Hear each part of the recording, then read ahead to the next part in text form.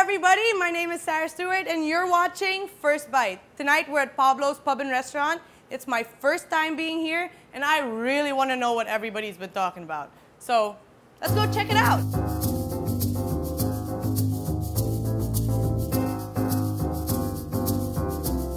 So Carlo, tell me all about Pablo's. Pablo's, well, we have good food, good drinks, and even greater crowd. We're known for our burgers, our steaks, and our chicharon bulaklak. So everybody wants to know, who is Pablo?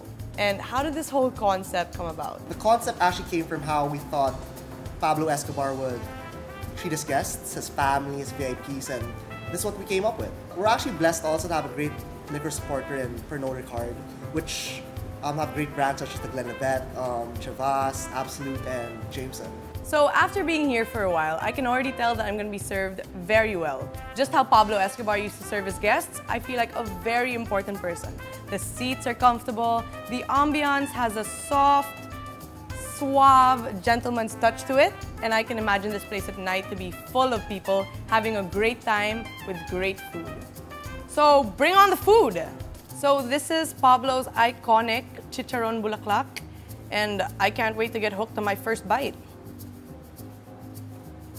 So the chicharon is crispy, and to top it all off, there's a lemony vinegar with a little bit of spice to it. This is the perfect food for sharing, but I do not want to share.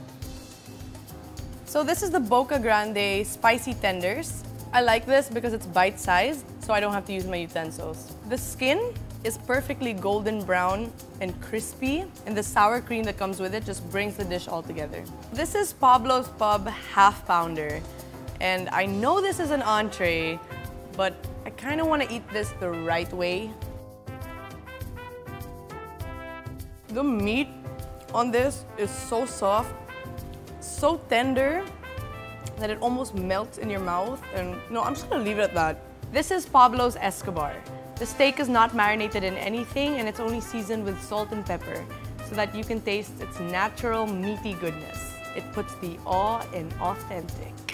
Let's dig in. Not only does the fat melt in your mouth, but the meat melts in your mouth as well.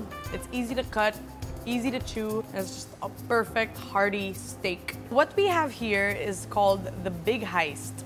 It's a chocolate chip cookie topped with a vanilla ice cream scoop and a sugar sponge all around it. This kind of looks like a crown, which makes it the king of all desserts. So the sugar crown kind of adds like a really sweet crunch. It's a freshly baked cookie, so it's still warm, and the ice cream is so cold, obviously. It adds another level of goodness to cookie a la mode. So anytime you're hungry or you're thirsty, come to Pablo's Pub and Restaurant. I had an amazing time, great food, and I was treated like a VIP. If you're in the fort and you want to hang out with your friends and have a great time, come to Pablo's and pour yourself a Glenlivet.